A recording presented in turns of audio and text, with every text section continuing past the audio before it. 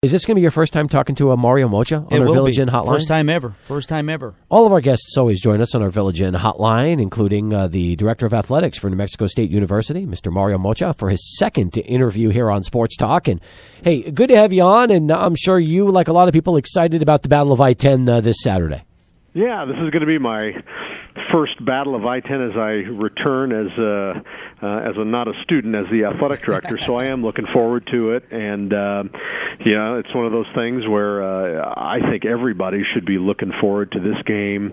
No matter what the records are and all that stuff, it's just everybody in our area. This should be a big game. So I hope there's a lot of people that come out and watch it firsthand. Hey, I'm curious about something. So people have been calling us up for the last really a couple days now, and they're upset with the program. They're angry. They're tired of not having a consistent winner. We're talking about UTEP, by the way. Absolutely, and they're very frustrated. They want to see changes made, whether it's at the top down. But fans are just tired of it. Now that's UTEP. What about New Mexico State? The Aggies have been in the similar bowl drought. They haven't really experienced any winning seasons while UTEP has. So I know what I'm dealing with on a daily basis here in El Paso. What are you dealing with as far as trying to keep the fans excited and optimistic about the Aggie season? Yeah, well, I'll focus on the Aggies, even though, I've met Coach Kugler, and I think he's solid. He scares the heck out of me. And I just think he's an unbelievably solid coach, and I've known Bob Stull for a long, long time. So I respect not only what they've done there, they're coming off a bowl appearance, and they've got some wonderful facilities as well. So, I respect their program a lot, even while we're rivals. I think our challenge here is to fight, the malaise, and we saw it again. We had a great crowd, 27,000 people. There was a lot of enthusiasm, and, we experienced kind of one of two things. Either folks saying, hey, man, that was really exciting. We came back. It came down to a field goal attempt at the end. Or, man, it's the same old stuff I've been watching.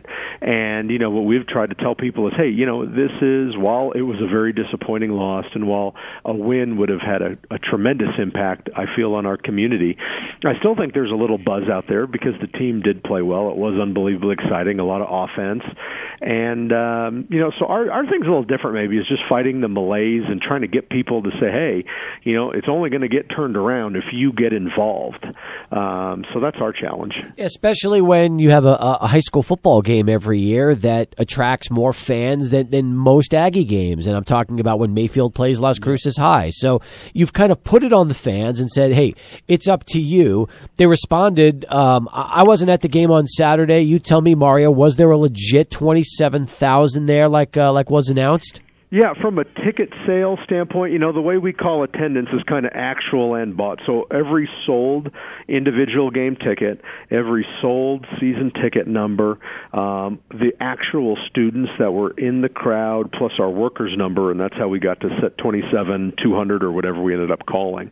The actual crowd, the drop count, I haven't seen that, but I'll fish it out. But, right now with the East Side renovation, we hold about 28. But, there was a good solid 23,000 bodies in the stands. But the way we report the attendance, and we've been very consistent in doing that, the number's 27.2. And interesting stat, from a revenue standpoint, that was the number 12 game of all time. Wow. But if you subtract every UNM and UTEP game, that was the most money we've ever made from an individual ticket standpoint at a game. It just eclipsed the game that we played Boise State a few years ago. So it was historically successful at the box office as well. Good for you. Good for you guys. That's what it's all about. Mario Moccia with us here on Sports Talk. I think a lot of people here from the El Paso side and UTEP side don't realize that you guys have actually some tremendous players there, Mario, especially with your tailback and Larry Rose III. Can you tell us about him? Yeah, he's a great kid. He's put on some weight. He's got a smile on his face. He was a little bottled up against Georgia State, which was a very surprising for us. We obviously threw for a lot of yards, but hopefully he and our O-line will bounce back and do a great job. But good kid. We got some offensive weapons. Obviously a disappointing loss, but we've certainly feel like we have improved from a personnel standpoint. So hopefully, we'll put on a good show on Saturday. You've also lowered tickets. $12 GAs are now $10. The $15 tickets for the east side are now $10. And the $18 tickets for the west side is now $12. So considering you've pretty much lowered your prices to $12 and $10, there's going to be even more incentive, I think, for El Pasoans to make the drive over to Cruces to watch what will probably be a pretty competitive game on Saturday. Well, we certainly hope so. And just what we were talking about, even while reducing the prices to 5, 10, and 15, when you get a full house, we set records from an attendance standpoint. Now, look, from a season ticket standpoint, you can't cannibalize those tickets all the time because you need to keep the value for the season ticket holders. But the reality is, we do want to attract our fans, and obviously, being creative with the pricing. Those prices, with the release we sent out, are really a coupon. If you have a Georgia State coupon ticket in your hand, that acts as a coupon.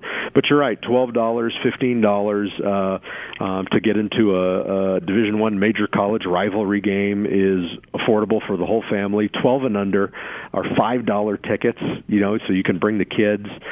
Free parking.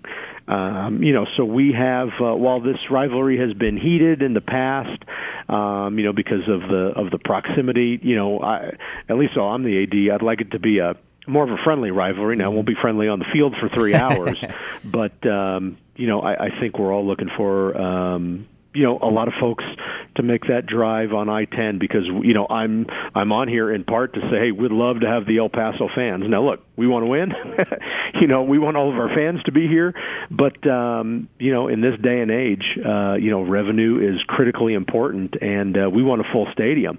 And if it takes the minor fans to assist in doing that, hopefully all the Aggie fans will heed this call and turn up in force, which I think they will. But we do need to fill the stadium, and so we're reaching out to the minor fans to say, hey, it's almost like a home game, and the shoe's on the other foot. I was talking to Chris Park, the deputy AD at UTEP, and when we play over there, we're going to be marketing this as, hey, this is another home game. Just just drive down the road. It's the Battle of I-10, baby. That's right. Hey, did you ever recover any of the stuff that was taken out of your bus? We have not. I actually got a call from Jeremy Foley, the AD at Florida, yesterday. I couldn't get a hold of him today, but we're going through the all the rigmarole with the bus company and the insurance, and obviously it's a university, so that's some more red tape and steps that we have to do. But really, so no, we haven't received anything, haven't heard anything from the police. But the bummer of the whole thing wasn't so much the laptops and your your iPods and your iPads. It was more of the personal stuff, all the work, which, I'm still, I work like an octogenarian. I still have all these loose papers all over the place, which can't be recreated. And even something small, ever since I signed a deal with the Detroit Tigers in, 89, I had that damn keychain for 30 whatever years, and now it's gone. So I'd love to have that thing back. But, it is what it is. We've it was tough with a big home weekend and all the stuff we were doing to recreate all that work. But, I think for the most part we pulled it off successfully. Good for you. And now it's, again, getting ready for UTEP Saturday. Here's what I've said about this game. I really believe, Mario, that as far as the the direction these two teams are going to go, a lot will be determined after Saturday. If the Miners win with Incarnate Word at the Sun Bowl, they've got a shot at being 2-2 heading into conference play. If the Aggies win, especially off of that thrilling loss at home to Georgia State, now all of a sudden you can build on that as you get ready for New Mexico and league play in the Sun Belt. There is no doubt that there is a lot riding on this, and so this is a huge game. If I'm on both sides, I still say, hey, we still got a full slate of Sun Belt Conference games. You know, if I'm UTEP, I'm going to say, hey, look, we haven't even started our conference play yet. So, you know, no matter what happens, there's still going to be a tomorrow. But there is no doubt there's big implications for this game, and that's another reason why I hope people turn out and watch it in person. Good stuff. Mario, we appreciate the time. Thanks for joining us, and look forward to meeting with you on Saturday at the ball game. Hey, appreciate it. And just as a little reminder, you know, we're going to honor the memory of Danny Villanueva at the game as well. Long time and great Aggie, and you know, a titan in the broadcast industry with Univision and Telemundo. So we're going to honor his family and his legacy during the ball game. So hopefully people will come out, honor his memory, and enjoy what the program that we have. Good stuff. All right, we'll look forward to it, Mario. Thanks, Mario. Thanks again. Thanks for having us, guys.